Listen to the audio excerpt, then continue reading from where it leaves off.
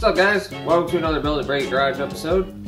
Today's video, we're going to go ahead and flush the brakes on Spike. Also teach you guys how to store a car for the winter.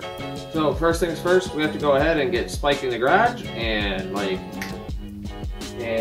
boom, he's in the garage. So next thing to do is get him up in the air, get all the wheels off, and then I'm going to start prepping my tool that I can use to flush brakes with. So the reason why this is important to do is your brake fluid accumulates water over time, and that water can lead to making it boil over a lot faster, and that'll make brake fade really bad and could eventually make you not be able to stop. So good maintenance. I'm just going to go ahead and flush Spikes out, see if I can get a firmer brake pedal, and yeah, take you guys along for the ride. Okay, and just like that, all the wheels are off the car. So the next thing to do is to make sure that your master cylinder is topped off to a full level, and also locate all your bleeder valves on all your brakes. On the discs, they're right here. On the drums, they're right back here, even though you can't see it. So next thing to do is to go ahead and grab my power bleeder, load that up with some fluid, and find the appropriate wrenches to crack those bleeders open. Okay, so I got the power bleeder hooked up. Let me explain to you guys how this thing is. So basically, this right here is a power bleeder. So this applies pressure into the brake system, so you can go ahead and flush the brakes without having to do the constant pedal motion with second man. This literally makes it a one-man job, which is nice because I can do it by myself, and I know that it does a good job. So I'm going to go ahead and break all four free, and yeah, we'll see if we can flush all this brake fluid out using 1/4 of the brake fluid.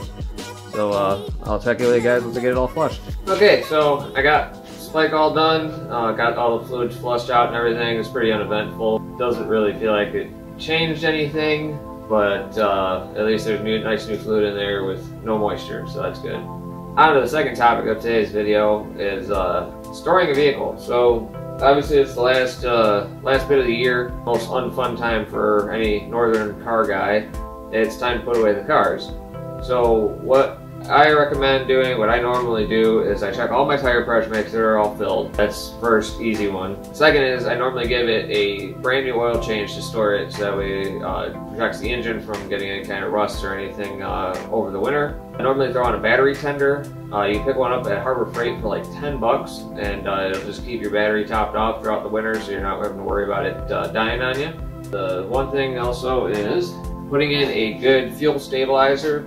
I use the Lucas stuff for ethanol since I'm running E85 in this car, and that just makes sure that the gas stays stable and doesn't separate through storage, because E85 is mixed with gas and it'll separate between the two over a period of time, so this keeps it from doing that and causing problems in the future.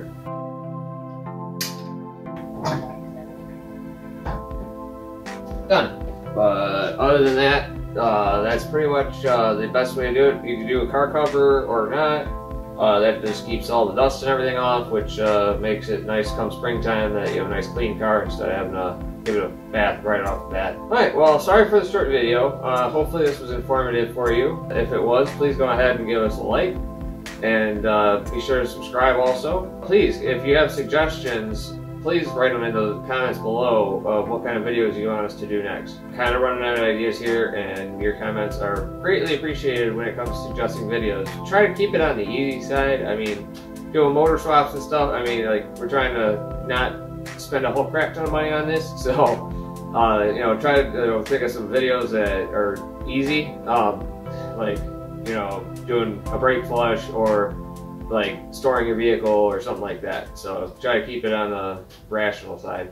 Thank you for watching, and you guys have a great day. Peace.